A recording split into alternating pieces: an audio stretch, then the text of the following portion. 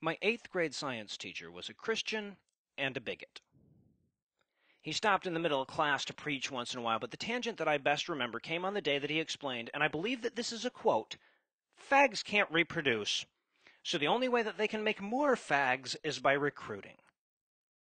This led him to propose the obvious solution for dealing with the fag problem by, again, his exact words, dragging them out in the street and having them shot. He said this to a class full of 14-year-old kids in a public school. Not sure why we needed to fuck traffic up for these executions, but dragging them out in the street, that was apparently part of his plan. See, I don't have a deconversion story. Like most atheists, there isn't some, aha moment where I rejected God. What I have is a series of stories like that one. I have a bunch of anecdotes about the religious people in my life using their faith as a depository for their bigotry and their hatred. I have that really nice elderly Christian couple that lives next door to my sister-in-law that tells me that they don't talk to their son anymore because he's gay, and then they look at me like I'm supposed to nod along. I remember the pastor at the mall calling my little sister a whore because she was wearing a tank top. I have the comic book shop where we got together to play Vampire the Gathering being picketed by more than 100 local churchgoers that told us we were going to burn in hell for rolling the devil's dice. And you add enough stories like that together over a lifetime, you end up with an atheist, apparently. But even with all that shit swishing around in my head every day, I was a passive non-believer. I would tell anybody that asked that I was an atheist and that I thought religion was destructive bullshit, but I wasn't actively dedicating any of my time to countering it. And when it comes to my conversion to an activist, there actually was an aha moment. I can even put a date on it, actually. It was May 20th of 2011. That was a Friday, and it was probably about 7:30 in the p.m. Eastern Time. Incidentally, the day before Harold Camping told his followers that the world was going to end. Now, they were in town, actually. A ton of Camping's acolytes decided to celebrate the apocalypse in modern-day Gomorrah, New York City, and there were signs and shit all over the place, so the overall wackiness and destructiveness of religion was already omnipresent when I hopped on the E-train to get home, and of course, it's standing room only, so here I am standing by the pole, and to my left, there's a Hasidic dad with his 3 kids, his daughter, her younger brother, his younger sister. The 3 of them, they're all squeezed together on a bench meant for 2, and the little boy, maybe 10 years old, he's reading a book. Now, I got a podcast going. I'm only half-assed paying attention, but I noticed that a little boy turns to his sister to show her something in the book or, get help with a word or something, and the dad freaks the fuck out. He's loudly chastising his son for showing his sister this book, and it's clear that he is genuinely angry about it. Now, this just struck me as really weird, so later that night I'm talking to my boss. He's a Reformed Jew, so I told him about the incident, and I asked him, I was like, are there books that only boys are allowed to read or something? And he said, yeah, they're called the ones with words in them.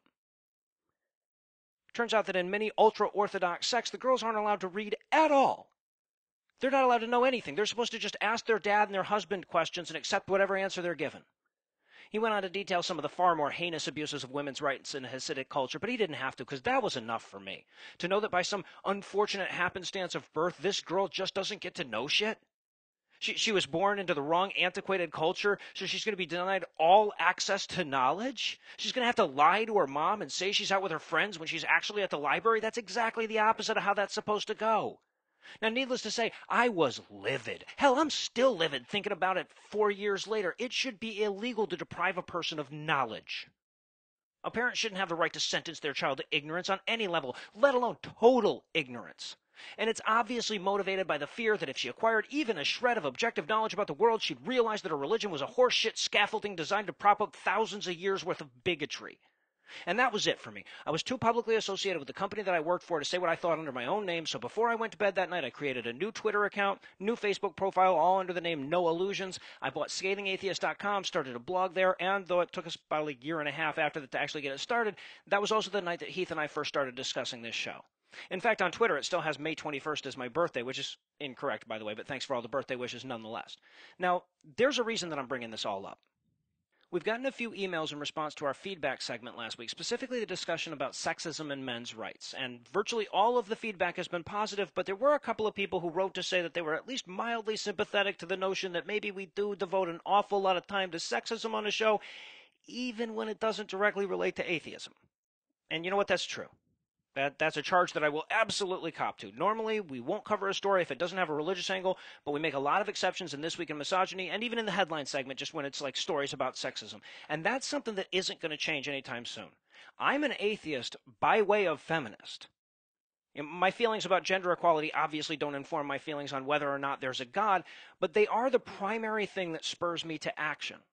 If religion was off in a corner somewhere being harmlessly stupid and not interfering with equality, I'd probably more or less leave it alone. Maybe we'd devote a How Bullshit Is It segment to it or something, but it wouldn't be the primary focus of the show. See, there are a lot of great reasons to hate religion, and even if you don't hate it, there are plenty of solid reasons to counter it vociferously. But for me, personally, the foremost thing that boils my blood day to day is the way that religion treats women. And second to that is the way they treat the LGBT community, and after that it's the way they treat their own children, and after that it's the way they treat people with other religions, and after that it's the way they treat science, and after that it's the way they treat me. Now, that might not be the order you'd put those things in, probably isn't. I'm not even on your list, probably. You just might hate things that are wrong and pretend to be right. It doesn't matter. Look, I know that there is a lot of contention in the atheist movement about how much time we should devote to this social issue or that one, and that's an important ongoing discussion. But in the end, it doesn't matter what motivates you. We don't need a common impetus or a common tactic or a common voice or really even a common cause. We have a common enemy, and that should be enough to unite us.